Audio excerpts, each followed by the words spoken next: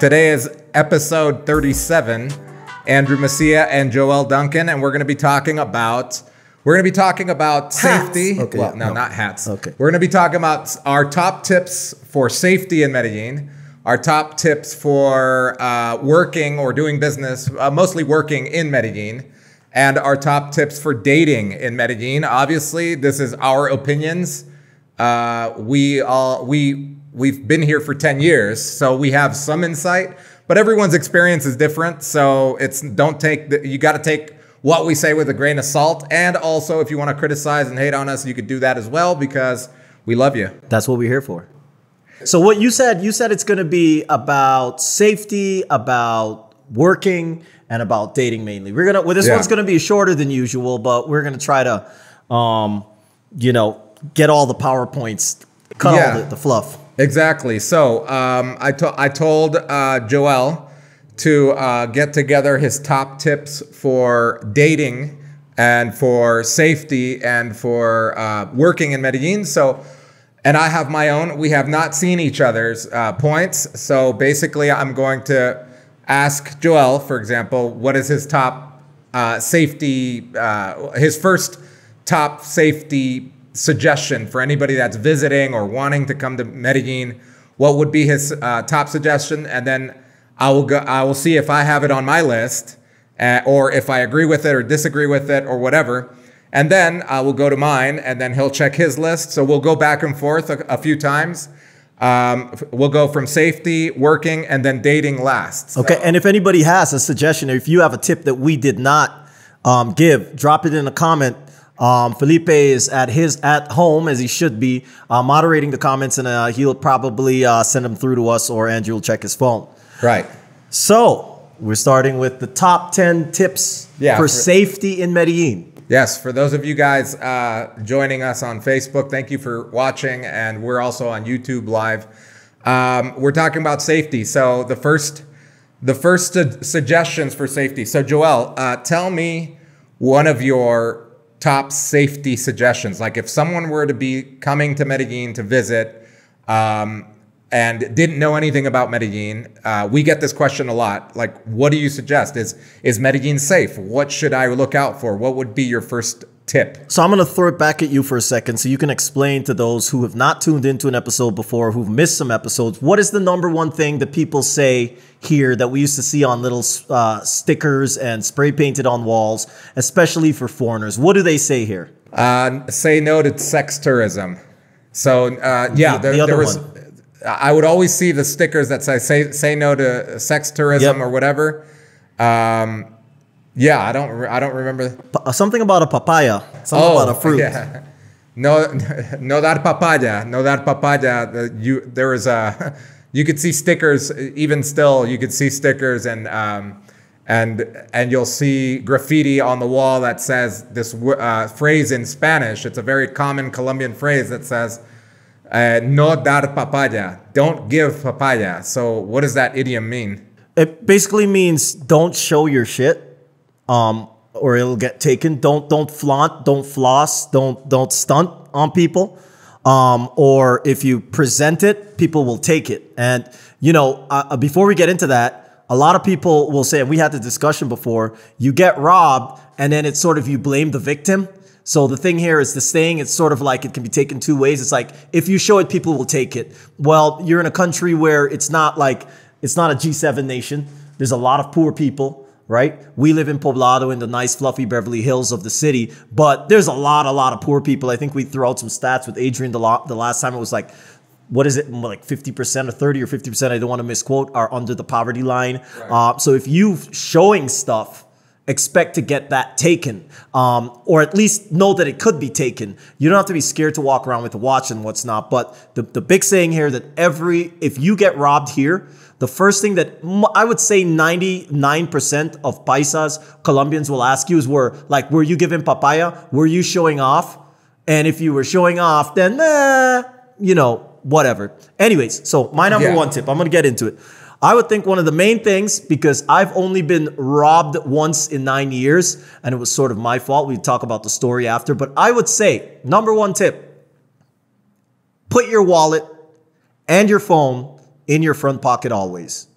Do not put your wallet or your phone in your back pocket, because not every robbery here is a violent robbery. There's pickpocketers, specifically at night, and I'm speaking from experience because my phone got taken, and it was by a group of 4 people. And I made one of the silliest mistakes just because I was wearing tight, stylish pants, you know, I like to do. And so the pants were, it was a little uncomfortable in the front, so I put my phone in my back pocket, and I was holding an umbrella, walking down the road, and a group of 4 people came up. And we'll get more into the story later if we have time. And basically took my wallet, passed it around my phone, passed it around, and took off. So I would say if you're here, it's not like back home where you can just throw your phone in your back pocket and stuff and walk around. Keep it in the front pocket. Okay. That wasn't even on my list of putting things on the in your front pocket.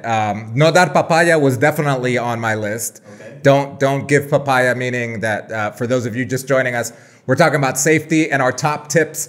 Joel just had one that I didn't think of, which is make sure to put your stuff, like your valuables or your cell phone and your wallet mainly, in your front pocket, especially if you're like in crowds or if it's nighttime and you're walking down La 10, you know, or up La 10 or through a back alley going to Parquilleras or Provenza. You definitely don't want to get pickpocketed. It's happened to Joel. The same people actually attempted to do it to me and distract me. And they usually try to get people that are drunk. And like, where was that? Where exactly was that? Because they did the same thing with me. Yeah, on the corner of La 10 with Avenida Poblado. But on that side, So basically, at the big intersection of at Parque Poblado, where there's a 4-way, you know, stoplight. So you have to stop there, and it takes a while to move. So it gives people enough time to sort of surround you. And so no matter which side you're on, they all come and convene there. So if you're here and it hasn't happened to you, be very careful at that corner after hours. It's safe because you feel it's bright and there's like security cameras. But watch out there. A group works that corner. Not right now because they're probably at home. Yeah, they're probably at home doing something else. Yeah. But yeah, so okay. So what's yours? Putting your stuff in your front pocket. I always do it. I see you trying to read my answers. No, I'm not. Don't be reading. Okay, so one of my top. It's not my top, but it's one of my top. Bottom top is when you're out to make sure to watch your drink. To watch your drink. Damn it. And I say this because it's very common to, it's more common here in Colombia than it is in the United States to get roofied, or I guess the dragon's breath, which is called scopolamina, or in English it's scopolamine, or burundanga also in Spanish. It's a powder that from a plant that they pour into your drink, and it basically makes you or turns you into like a zombie. Yeah. And they do what they call el paseo millonario, which means that since you're kind of like on zombie mode, they make you go to the ATM and pull out cash. And you're doing this, even though you seem lucid and conscious, you're doing this under their guidance and you're taking out money. It's happened to many people that we know. Sometimes it goes really wrong where they overdose the person and it could literally kill the person. Yeah. Or the person just ends up, naked somewhere. In Parque Poblado. In Parque Poblado. The guy that used to own the Indian restaurant. Yeah, we had an Indian friend that owned an Indian restaurant here a long time ago. And that's what happened to him. And one can say that he was giving papaya when he got scopolamine. But either way, it happened. So make sure that when you're at the bar that, what we usually do is like if we're at like a crowded bar and we sit our drink down, we usually put like a napkin on top. Yep. Or like or the coaster. Or a business card if you have it. Yeah, if you carry business cards, put the business card on top. And don't receive drinks. If it's at a club, and people are offering you drinks and everyone's drinking from the same thing, it's usually pretty safe, especially if it's a club like in Parquilleras or above Parquilleras. But if a very hot girl comes up to you and starts offering you a drink, something that would probably never happen to you in your life. Oh, you're just trying to steal my number 5 on my list. All right, go ahead. Go ahead. Make sure to watch your drink. Yep. I said my number 2 was don't leave your glass or drink unattended in bars or clubs. And actually, the reason I used to hear this, we used to think it's like an urban legend. People like, I used to hear people that I know, talk about people that they know that it happened to. And then eventually it became like just them saying that it happened to them. But I was in a bar, La Octava, years ago, and the same thing sort of happened. This girl came up to the bar as I was ordering a drink, and she seemed like really friendly. And it almost seemed like when I turned to look at her, I almost looked like she was working with the bartender, because I saw his hand. She kept trying to distract me. Yeah. And every time I tried to look at the drink, she would like put her hand on me and, like talk really flirty. And I looked to my left, and I swear I saw another person put something in my glass. Really? Yeah. And it freaked me out so much, because I'm like, I did not, that's not in my mind. The person was beside me on the other side working with her. And it seemed like I was being set up. And I literally just was like, I don't want to take a risk. And I left that drink and I walked out of the bar. And since then, that's why I started to put the business card on there. All right. So don't leave your glass or drink unattended. Number 2. You go first. You number 2. Let's see if you. Okay. Let's see. So mine is. Okay, so one of the biggest things, if you're coming to visit Medellin, and whether you're a guy or a girl, you want to rent an apartment. If you're not at a hostel, if you're renting an apartment, you want to make sure that the apartment has a portero, which is a security guy at the bottom.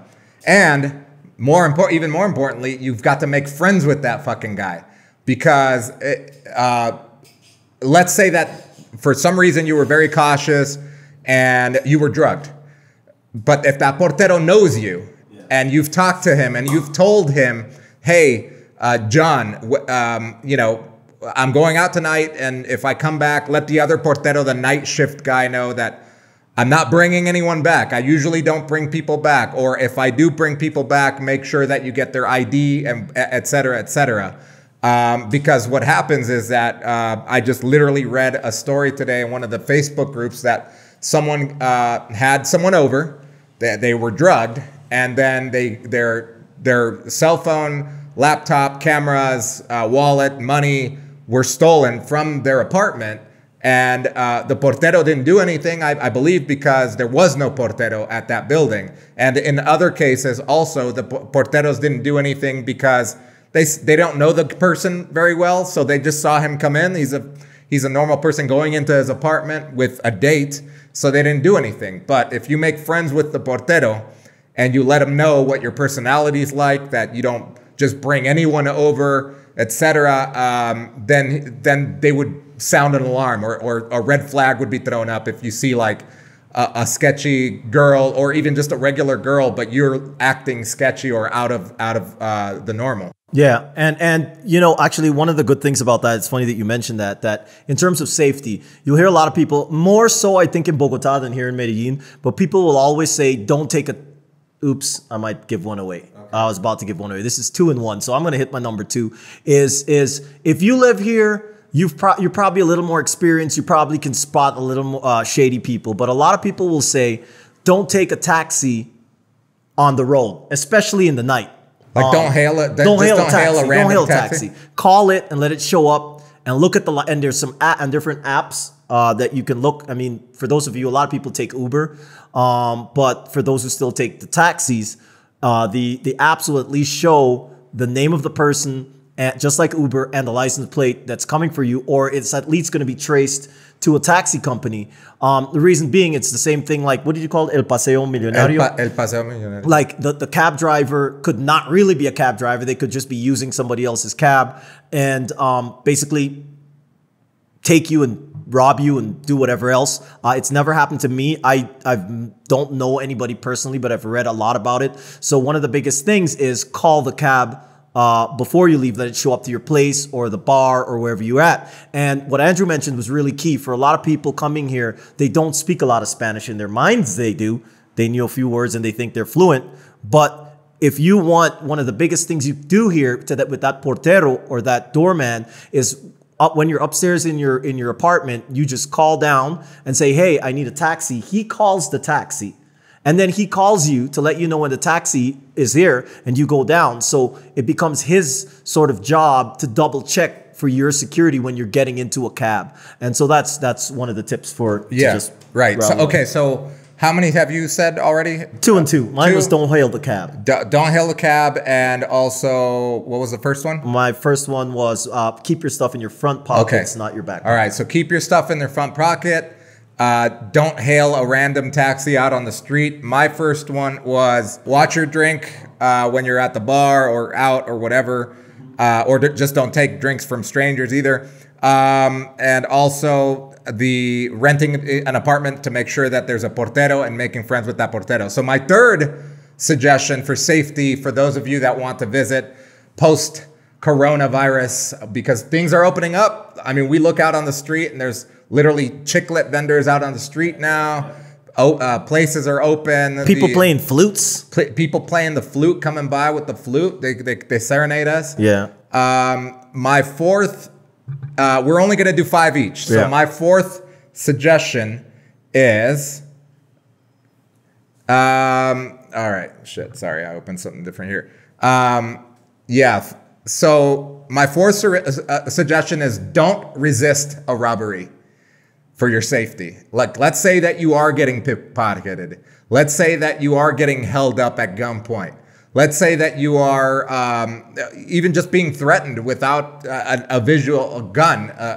I think this kind of goes for anybody traveling anywhere, really. It's like, why resist the robbery? And funny that you're saying that because both of us resisted all robberies and we're stupid. Yeah, but I mean, that's different because we're stupid. Yes. But don't be stupid like us. Don't resist. But if there were a knife, if there was a knife or a gun, I would have not resisted. Yeah. Literally, if the guy has a knife, what am I going to do? I'm like, here's my phone. I can go buy another one tomorrow. Or if there's a gun, obviously, I'll get naked. I'll be like, here. Hopefully that will scare them. Showing the PP out in public, huh? Yeah, showing my PPE out in public. Your private your protective equipment. Yeah. I say give the phone up. It's not worth your life. I think that goes for just about anywhere, right? Anywhere in the world. Because actually years ago, you remember back at the Hotel Dan Carlton. There's for those who are watching, Chris and the folks that have been here for a long time, I believe this guy was like a special forces guy or whatever. And there's a beautiful park at a hotel right near here, the Dan Carlton, Parque La Presidenta, which everybody goes to. There's nice markets and stuff during the day. And so people tend to walk through it in the night on their romantic escapades or whatever, or just deciding it's a really big shortcut to get to Parque Lleras. And I actually remember this guy was like special forces and he took some of them out. But there was a whole group of them, and they literally just beat the shit out of him because he didn't just give his shit up and was like done. He's like, man, I'm special forces, and I can't remember if he had gotten killed or beaten to near death. But these things, by the way, this is not an alarmist thing. We got to tell you, and it's gonna come back to my number 3 in a sec, or maybe I'll lead right into my number 3. Is do not fool yourself into thinking that you're at home. This is not the Narcos stuff you see on Netflix, but shit gets real here. I gotta explain it to all you gangsters, all you tough guys. This is Medellin, Colombia, and don't let looks deceive you. This was, or it still is, a very big drug capital of the world. So what does that mean? There's some dangerous people here. They don't walk around like you see in Narcos and whatever and flashing around. You probably wouldn't know until you sit You'll go to a club and they could be there and you wouldn't know because they blend in and they look just like us. And you don't know who their family is, right? So don't think that because you might be tough and you're from Chicago or you're from LA or you're from whatever, you're going to come here and act all crazy because you're tough and you're buff. Your muscles can only go so far because these people are so well connected that you just don't want to fuck with people just because you know how to fight or because you're a tough guy. Well, let's put it this way. I've been here, we've both been here nearly a decade, almost 10 years. In September of this year will be 10 years for me in Colombia. And in those 10 years, literally for many, many of those years, I would say more than half, my Friday night was Thursday night. I would start partying on Thursday and end on Sunday. And in that time, I've only seen one bar fight. But Chris Cajolis will from Tejo Medellin. I remember we said that because I seen one. It was a massive fight. And he said that, what are you guys talking about? There's fights all the time. I've never seen. I never see him. I mean, unless if he's going to like some ghetto ass bars. Where Chris doesn't even. He's not even allowed out the house. He doesn't even drink. Yeah, Chris doesn't drink. Chris, you don't drink. Anyway, I mean, either way, I've literally seen one bar fight, and the reason people don't, and I believe the reason people don't fight at bars like they do in the U.S. because in the U.S. you do a little fist fight. And maybe like 2 guys get involved, but then the cops show up, everybody gets broken up, the place gets fined, there's bouncers everywhere. Here, they'll kill you, and then nobody will get caught. Or if they do, the maximum penalty for murder, there is no life sentence for murder. It's 45 years max with good time and overcrowding. You do less than 50%. You do about 30% of the time, including the Garavito, which is the world's most, look him up. It's very interesting on YouTube. Garavito, who has raped and killed self-proclaimed 300 children, raped and killed 300 children in the early, 90s, late 90s, until 2000s. He was finally caught, raped and killed, and took police and detectives to the graves where he got them, and they were uncovered and everything. And he says that he led them to 100 of them. So he was sentenced for that. And he was going to be released just a few years ago because he had met his maximum years. But now, due to a technicality, he's still in jail. But imagine if a person like that has raped and killed over 100 children can be released from jail because this country has a fucked up justice system that doesn't have the death penalty and doesn't have life sentencing. Then imagine some random dude fucking killing you over your cell phone, or killing you because you think you're a tough guy. Breaking your leg. Because you go to the gym once or twice a week, or you have a couple tattoos. They'll just pull out a gun. All of their friends carry knives. I've seen it. They put them in their shoes while they're getting patted down. They go into the clubs. When they go in there, they're ready to stab people. They don't care about security cameras or whatnot. But it's not just that. I think another reason is, once again, people think of, it's all economics. It's all money, right? I've lived in different countries, and I've lived in some pretty bad, rough areas. I grew up in I'd say close to very, very, very, very rough areas where if you want somebody to get their legs broken, it's cheap. Yeah. It's like buying a what? Like $100. Like there's places $100, $200. Like somebody will come and literally break your goddamn legs for that money, because $200 is a lot of money. It's like the minimum wage, or just about at this particular point. So my point to that is, there's folks up in the hills and wherever that if you got to know who you're messing with, because life and getting hurt is pretty cheap here. So just watch out for that. Again, we're speaking from experiences that we've heard from other people, and we know, like literally, I had someone, I think in the second year I was here, they were like going a little too far with some stuff. They were getting a little extreme. And I had a friend that we're not going to call names, that owned a club in Barrio Colombia, and he's like, listen, man, we can take care of that for X amount. I'm like, for what? $70? And so you just got to be careful. Just be really, really careful. Anyways. Yeah. So mine? Okay. So that was my third one. Don't resist robbery. That was my third safety tip. For those of you that are just joining us on Facebook Live and YouTube Live, we're talking about our top, right now we're talking about our top safety tips. I just gave my third one, which is basically don't resist robbery. Joel, you're on your third? Yeah, mine's a little simpler. It's basically, don't use your cell phone in a cab. And if you are going to use your cell phone in a cab, roll up the windows. Why? In Toronto, this doesn't happen, period. I've never heard of it. But here, one of the most common ways, especially during December, which is crazy, and there's another time, which is the highest, is motorcycle robberies. So you people know. If you're in a car with an expensive phone, like an iPhone, it's something that's easy to fence, to get to sell back and make money, especially if you have a fancy phone. And there's people watching, so they'll pull up beside you on a motorbike, they'll look in, they'll watch you, they'll be like, cool. And then there's specific areas in the city that are really targeted, congested. So they know that you're like, 10 cars behind at the stop sign, and one car pulls up on one side, and people, be careful about this. And once again, don't resist, because usually they never are alone. What happens is one comes on this side, or this side if you're on the passenger seat, and they pull up, either they show the gun or they have it disguised, and they're like, give me your fucking phone, basically. And so you have the point that you can try to fight them off or give them, but usually what happens is another bike comes on the other side. And so there's two guns pointing at you. So the point of that is, and a paisa will say, a local person will say, were you giving papaya? Once again, did you have your phone out? When you're in a cab, especially in certain areas, cab drivers right away will tell you, please, especially when you're going to like Centro or something, they'll be like, or they know the spots. They'll say, please put that away. So do not expose your phone, wallet. Don't be like giggling and talking like you're just carefree.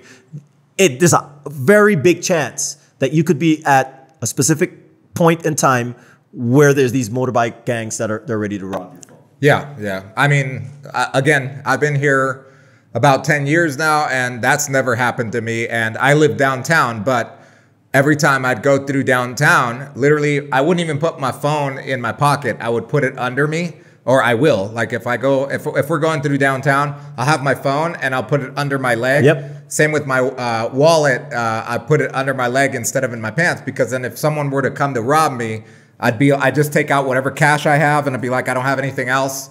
And here it is. Unless if they told me to get out of the car, they probably would just get my cash and that's it. Yeah.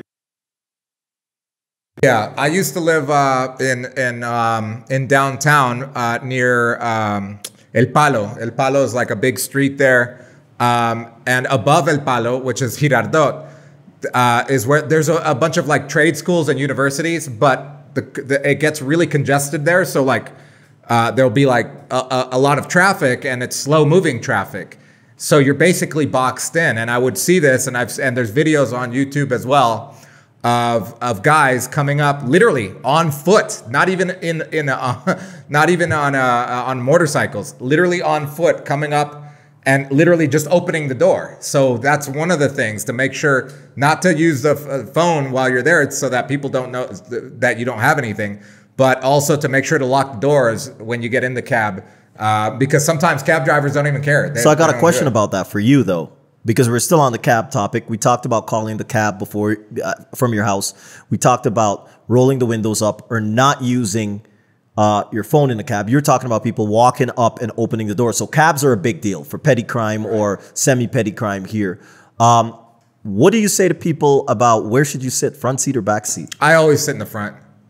I always sit in the front. Why is that? Why do you sit in the front? I got something to say about that. I always sit in the front. Well, when I used to hail taxis, now with Uber, you have to sit in the front. Yeah. Since Uber gets hate on so much, they don't want taxi drivers to know that they are Ubers. Yeah. So when you get here and you order an Uber, they'll make you sit in the front. Yep. But I like sitting in the front, one, because I'm tall, so there's more leg room. But second, because I can see what the driver's doing. I'm less paranoid now, but in the beginning, when I first got here a while ago, I would be paranoid to see when the cab driver's like playing on his phone or doing something on his phone. So I'm right there, and literally, like, if I wanted to, I could just rear back and just punch the shit out of him. But wait, but what do you think he's on his phone? What do you think he's doing? I always thought, like, okay, maybe he's on his phone, like calling someone saying, hey, this guy's not from here. And he's got a nice phone. I'm gonna go to this block or this neighborhood, and you guys be waiting. Okay. Because it has happened. Yeah. So the reason I asked about that is when I went to Bogota, and it sort of trips me out now because I spent like a good 5 seconds in my head trying to decide front seat, back seat, because I've heard in Bogota, they say sit in the back. Reason being that if you sit in the front, these guys already have people trailing you.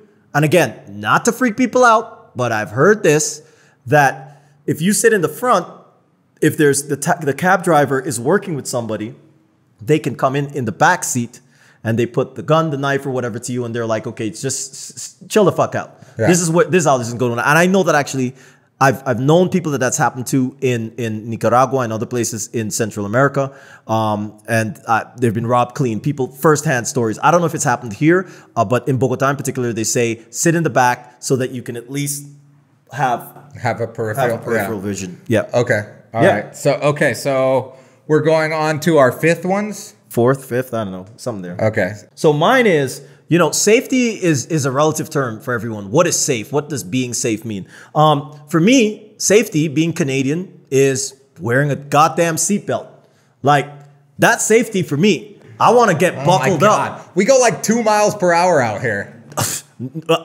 Wait, no. You will, if anybody's lived there, you've been in a cab where that guy has a point to prove. Like, we talked about it. Like, some cab drivers here feel like, that's true. We want to show that we're like Fast and the Furious. There will be times when you get on a cab and you speak English. Yeah. And they're like, they ramp it up. They're like, oh, I gotta show these guys. I don't know what's going through their fucking mind, but yeah, there will be times that we're going like light speed. So that comes back to the cab. Everything that I have to talk about has to do with the cab. But front seat or back seat? Front seat. Guess why? Because you will get into a cab here and they will bury the seatbelt buckles in between the seat at the back. So you'll get in the back in a lot of cabs. Now it's loosening up a bit. And you look around and there's no seatbelt in the back seat. So if you want to be buckled up and you want to feel safe, get in the front seat, because you get in the back seat, you're not going to tell them, hey, stop, I want to buckle up. Yeah. So get in the front seat. Well, legally here, passengers in the back seat are not legally obligated to wear a seatbelt. Yeah. So that's why cab drivers don't even fuck with them. They're like, most cabs don't even have them. But if you get an Uber, they will usually, I would say 90% of the time, have seatbelt in the back. I don't think I've ever been in a Uber that didn't have a seatbelt in the back seat. But taxis do, because they're usually older cars and they don't really care about the back passengers. Yeah. But I agree. Every time I get, and that's the other reason why I get in the front seat, because the front seat always has a seatbelt and I always put it on.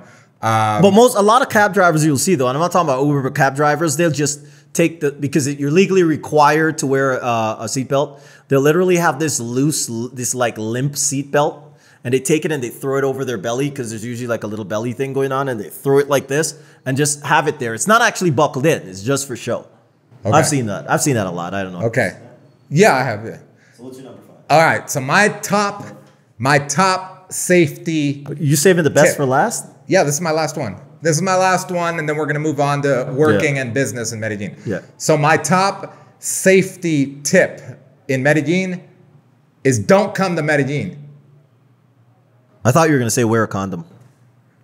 Well, yeah, okay. So you should wear a condom, but when you come to put it on the plane. If you really want to be safe, and if you're scared, don't come. Yeah. It's simple as that. Yeah. Medellin, for the most part, is safe. All of these anecdotes that we've given are over the course of 10 years. Although we have known people that were here literally just 6 months. Just last year, a guy was here for 2 months, got shot because he wouldn't give up his necklace. Right here in Parque Poblado, he got shot in the head for his necklace. So obviously this is over the course of 10 years. Nothing's ever happened to us, at all. But if you have an inkling of doubt or terror or you're scared, or you buy into the fear mongering that some people do, just don't come. Save yourself the trip. Save yourself the money. The money. You don't need to come to Medellin. We have enough gringos here. Go on any of the groups and you'll see how much hate there is there. We don't need more of that. A lot of gringos. Yeah, so a lot of people from a lot of different countries, but namely, I would say the people that hate the most are the people from the US. I don't know why, because I've been to other countries and been in other expat groups and gringo groups of other countries, and they're nothing like this. I think it's something about Medellin. I bet the most pleasant one is the Canadian one. I haven't even checked that. I'm sorry, Canadians. I'm going to go find Canadians. Well, you haven't checked it because nothing comes out of there. What are they talking about? It's just all peace and love. Or is someone coming from Canada to bring me some maple syrup? Yo, I can't wait. Canadians, I'm reaching out to us and our positivity. I'm getting in there. Yeah, Canadians are the best, man. Canadians are the fucking best. Just put some ice skates on them, and then they turn into fucking beasts. All right. So, what is your top? So now my number 5 is gonna piss some people off. And by people I mean Colombians, foreigners. For your own safety, be very, very careful with these little flying saucers like this. They call arepas. But it's not your regular arepa like the big ones you get. It's these little fucking cardboard circles that they put in lunch. They could kill you on like that. Like, I don't know how they're consumable. I think it's one of the biggest safety hazards to eat those little arepas. They're made of cardboard and maybe a little bit of flour on top of it. The most horrible thing. I'm not talking about all arepas, Colombians, but those little lunchtime ones. Yeah. Watch out. You could kill dogs. Like, you could skip rocks. You could play hockey. You're from from Canada. Yeah. You could play hockey. They're like little hockey pucks. They're super hard. Yeah. Sometimes, and by the way, this is like something that you see at like lunch spots, like the menu of the day lunch spots Menu here, del día, yeah. which are always really good. Yeah. But for some reason, they add this little disc They're of white. arepa. And I'm Colombian, but my mom's Santanderiana, so I'm used to like the Santanderiana style arepas, which are big, juicy, cheesy, salty, soft, warm arepas. I'm not used to the paisa arepa, which is that little tiny one. What is that, though? I don't even understand what that is. Well, I figured it out. Well, I didn't figure it out. I figured out that I actually like it when I, what do you call it? Break it up? Break it up into my beans. Like, you have to break it. So this is a food that you have to crush to shit in order to eat. It's a food that you need another food in order to be palatable. I mean, it is palatable. It's just like, it serves no purpose. But to its benefit, it is super healthy because it's not, it's corn and water basically. And you can keep them in your purse or your pocket in case you're in a cab or walking down La 10 by Parque Poblado and you just want to throw it at somebody, like throw an arepa. Launch it. Yep. I don't know, Colombians, talk to me. If you like that little round flying saucer. saucer. Who likes arepas? Well, gringos. Who likes fucking arepas? But I'm talking about the little tiny ones that are super hard. Who likes that? Nobody. Wait, how is that a safety tip? It's a safety tip. Don't eat it. But why? Just don't eat it. They always put, like, listen, for your own safety, for your own health, that shit could break your teeth.